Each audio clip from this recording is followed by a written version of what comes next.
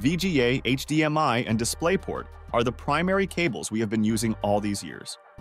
As VGA gradually becomes obsolete, the main confusion is choosing between HDMI and DisplayPort. Each connection has its own set of strengths that could either enhance or limit your experience.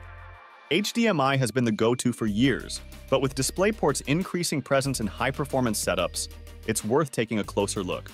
In this video, we will have a look at the battle between HDMI and DisplayPort and arm you with the knowledge to make the perfect choice for your setup.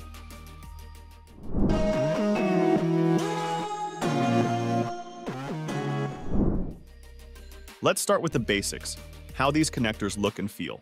HDMI, short for High Definition Multimedia Interface, sports a distinctive trapezoid shape. It's the familiar port you've likely seen on your TV, resembling a slightly squashed USB port. On the other hand, DisplayPort has a more rectangular design with a slight notch on one side. But it's not just about looks. HDMI connectors have 19 pins, while DisplayPort gives you 20. This extra pin isn't just for show. It plays a crucial role in DisplayPort's enhanced capabilities. HDMI cables also feature a locking mechanism that relies on friction, which means they can sometimes come loose. DisplayPort, however, uses a more secure latch system that clicks into place, which ensures a rock-solid connection.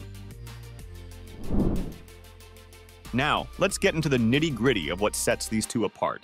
Picture this. You're working on a complex project that requires multiple monitors. With DisplayPort's MST feature, you can daisy-chain up to 4 displays from a single output. It's like having an octopus for a graphics card. HDMI, unfortunately, lacks this capability, which limits you to 1 display per port. Most modern monitors and graphics cards support VRR to reduce screen tearing, which works over HDMI and DisplayPort. Without VRR, you'd experience screen tearing, an unsightly effect where the image appears split. Both HDMI 2.1 and DisplayPort 1.4 support VRR, but DisplayPort implemented it earlier and more widely. If you have an NVIDIA graphics card and want to use VRR, it's best to use a DisplayPort connection unless you know your monitor supports it over HDMI. The USB-C alt mode is where things get interesting. USB-C ports can carry DisplayPort signals, which opens up a world of possibilities. This feature allows for incredibly versatile setups, especially on laptops where port space is at a premium. Devices with USB-C ports like laptops, phones, and even the Nintendo Switch support DisplayPort alt mode, so they can send a video signal to a monitor that supports it too. But if we talk about compatibility, then HDMI has been the king for years. It's the jack of all trades, found on everything from high-end gaming rigs to budget TVs. Higher-end monitors support both, while budget screens usually only have HDMI. DisplayPort, while incredibly capable, is less common on consumer electronics.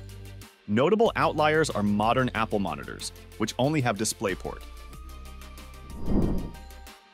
And now, the all-important question: which cable should you choose? For video editors, HDMI often takes the crown. Why? It's all about color depth and HDR support.